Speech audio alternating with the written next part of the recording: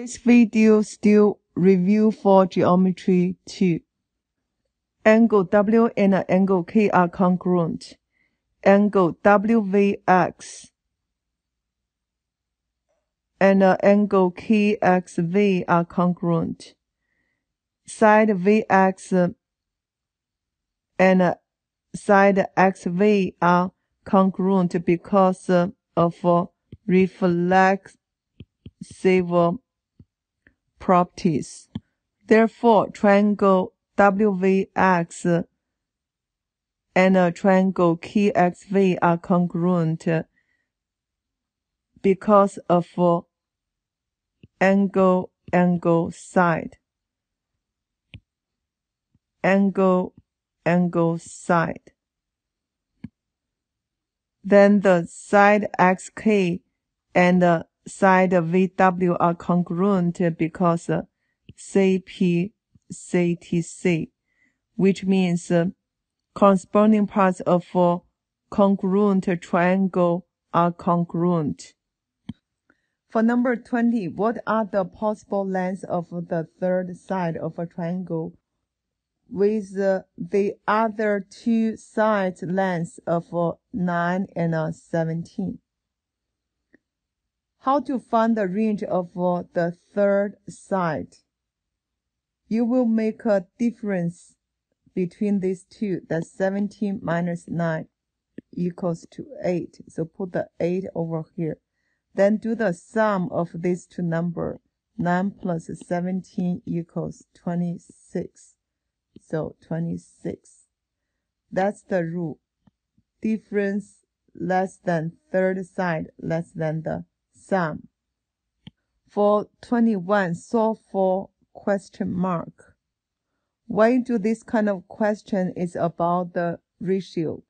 For these three parallel lines, the ratio of corresponding parts are equal to each other. Therefore, for 77, the corresponding sides will be 30 plus 25, that's 55. Therefore, you got 77 over 55 equals question mark over 30. Because for question mark and 30, they are corresponding side. Then we do cross multiply. Question mark equals 77 times 30 over 55. So we put into calculator, you will get 42. For number 22, are the polygons similar? If so, what is the scale factor? When we talk about the similar polygons, means angle, corresponding angle equal to each other, and also the ratio of corresponding sides are the same. So we will check a ratio of corresponding side first. We have 40 over 24. This and this one. Then you have 29 over 18. Like these two. But they are not equal to each other. Therefore, they are not similar.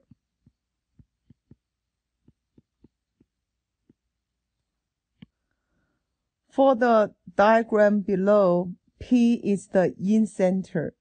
In-center means the point where three angle bisector meet. So these two equal to each other, these two equal, and these two equal to each other. If angle TFP equals 55, it's here.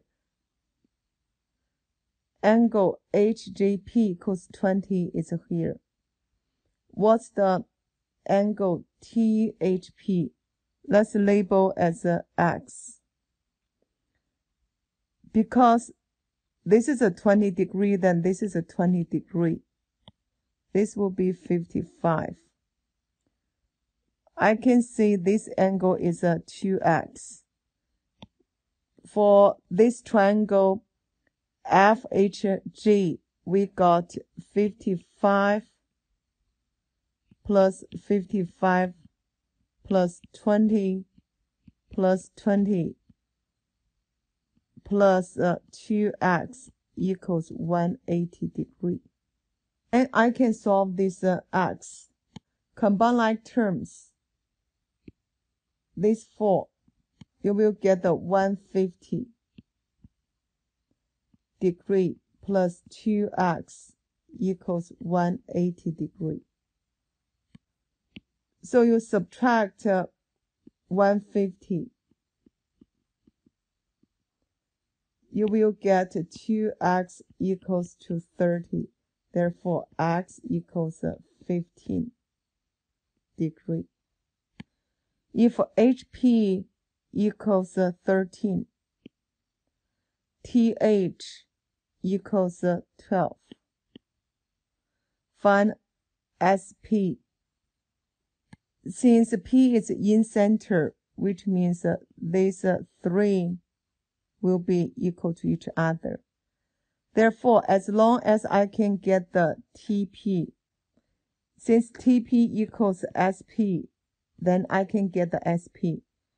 For TP, we know this is a Pythagorean theorem, so TP equals square root 13 squared minus 12 squared equals 5. Therefore, SP equals 5. For 25, find the value of x. Since for these two triangles, they are congruent to each other. Therefore, the corresponding parts of congruent triangle are congruent, which means 4x plus 3 equals 8x minus 9. So I minus 4x.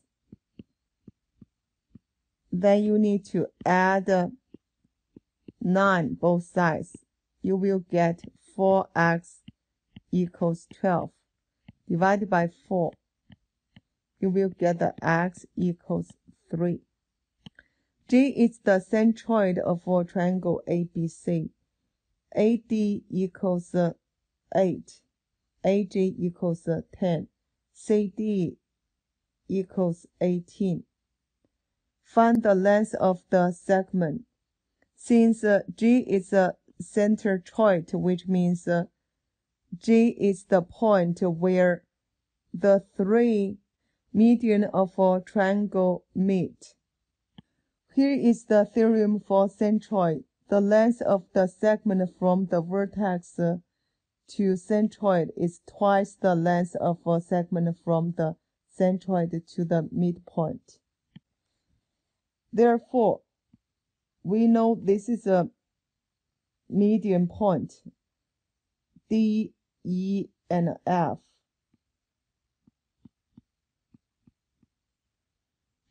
Therefore, BD equals DA is 8. For AB, that will be 16. For ED will be half of this 10, that's 5. And AE equals 15. For CG, we know CD equals 18. Therefore, this will be 6. And here's 12. CG will be 12. DG will be 6. Because for DG equals 1/3 of DC. And GC equals 2/3 times DC. Therefore, you do 1/3 times 18. That's equals 6. 2 over 3 times 18.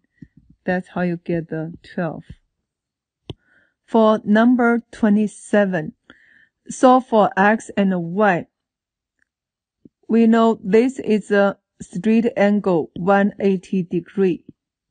Therefore, 28x minus 7 plus 24x plus 18 equals 180. First of all, combine like terms. You got the 52x. These two, that's plus 11 equals 180. Then we minus 11 both sides. You will get a 52x equals 169. Then we divide by 52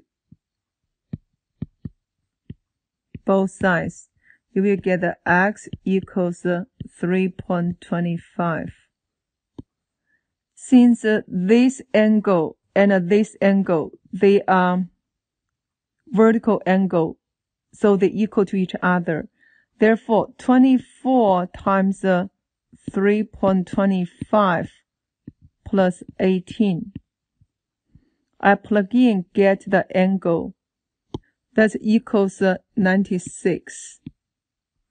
In other words, for this one, we have to set up equals 96. Therefore, we got the 12y plus 30 equals 96. We subtract 30 both sides. You get the 12y equals 66. Then we divide by 12. You got the y equals 5.5. Which of the following is true about the circumcenter of a right triangle? The answer will be on the hypotenuse. For this graph, the circle we call the circumcircle. The midpoint of a hypotenuse will be the center of this circumcircle. Then this angle will be a right angle. Therefore, the circumcenter for a right triangle will be the midpoint of a hypotenuse. For 29, if two triangles ABC and DEF are similar triangles, which statement is not correct? We know for similar triangle, the ratio of corresponding sides are equal to each other, and the corresponding angle equal to each other. In other words, we can write down the ratio of corresponding side, AB over DE equals BC over EF and equals CA over FD. Then for angle A equals angle D. Angle B equals angle E. And angle F equals angle C. Therefore, D is not correct. For 30, which triangle are similar to ABC? You have to check whether the ratio of corresponding sides are equal to each other. We got the ABC here, 16, 16, here's 18. For triangle DEF, I have 8, 8, 9. So check the ratio of corresponding sides. I have 16 over 8. 16 over 8. I have 18 over 9. All these three equal to 2. Therefore, they are similar triangles. Now check RST. I have 32, 32. I have 35. Therefore, 16 over 32. 16 over 32. This part, 18 over 35. This is equals to 1 over 2 1 over 2, but this one is not equal to 1 over 2. Therefore, they are not similar. DEF is the only similar triangle to ABC. For 31, which of the following statements is always correct? Through any 3 points not on the same line, there is exactly one plane. That's good. Through any 2 points, there exists exactly one line. That's right, because 2 points determine a unique line. When 2 planes intersect, their intersection is a line. That's true. Therefore, all the above. For 32, in the diagram, AF bisects angle EAG. Find the length of BC, AC, and also the angle BAC. We have angle bisector theorem.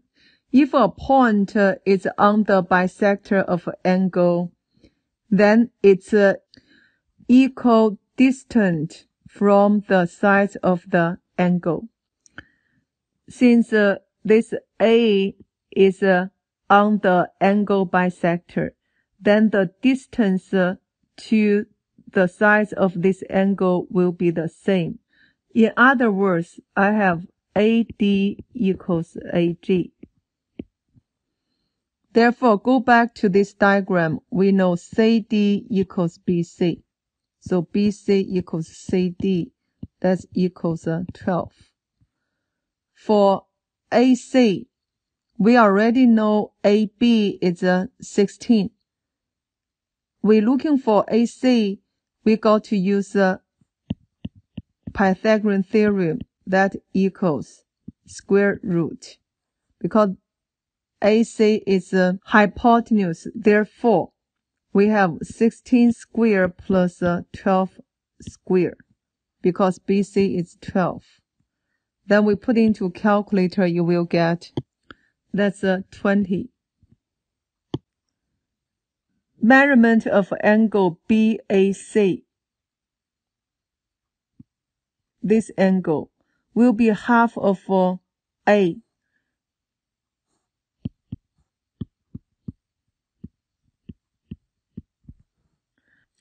For angle A, we can get by doing 180 degree minus angle E minus angle G. So we plug in 180 degree minus 100 degree minus 35 degree. You got the 45 degree. Therefore, for angle BAC equals 1/2 of 45 degree. That is 22.5 degree. For 33, in triangle ABC, what's DE? According to mid-segment of a triangle theorem, the mid-segment will be half of the third side. If this is A, this will be 2A.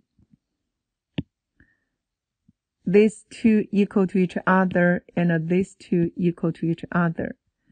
And also for mid-segment will be parallel to the third side. In other words, DE parallel to BC, and DE equals half of BC.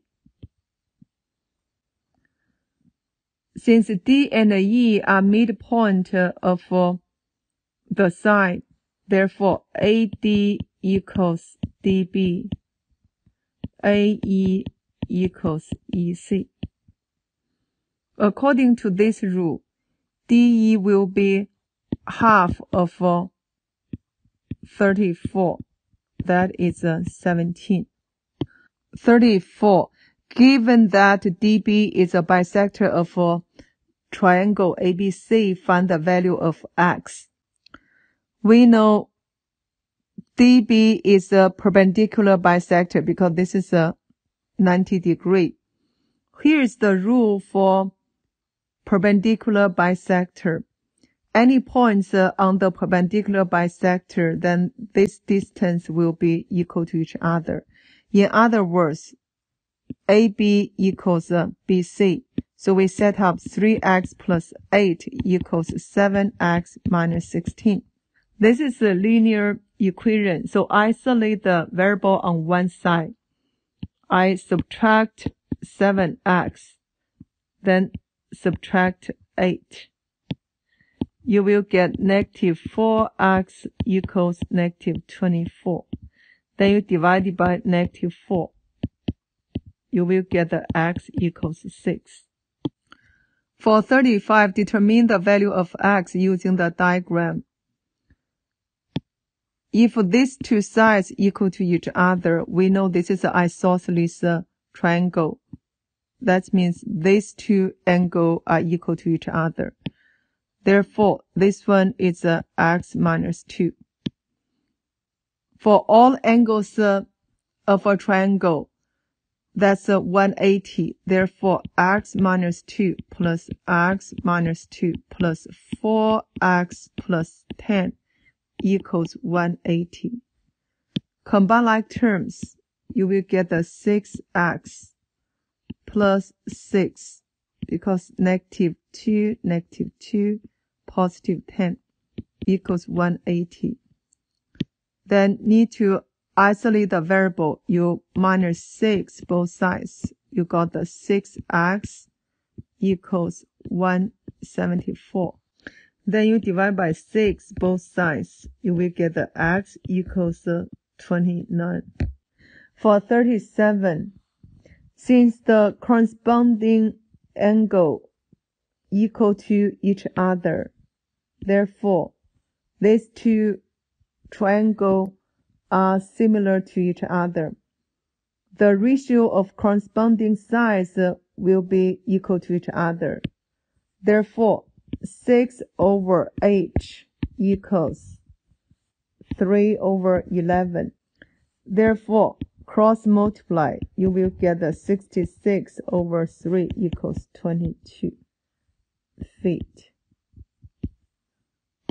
For 38, we have a triangle ABC and a triangle ADE are similar to each other. Therefore, BC over DE equals AC over AE. BC is 5, DE is H. AC is 6, AE will be 6 plus 12. That's 18. So I have 5 over H equals 6 over 18. Then cross multiply, you will get the H equals 5 times 18 over 6 equals 15 feet. For 39, solve for value of x. We got this angle is 70.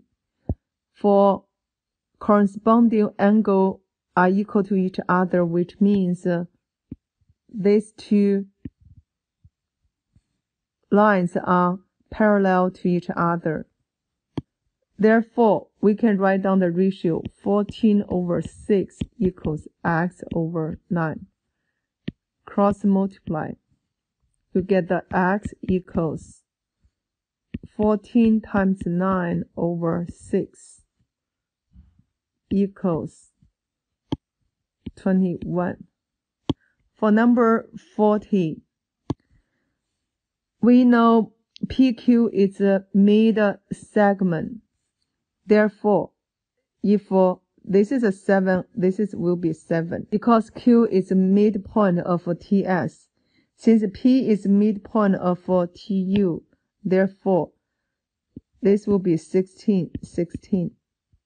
And the mid-segment will be half of this 30. Therefore, it's 15. So, PQ equals 15. PT equals 16. TQ equals 7.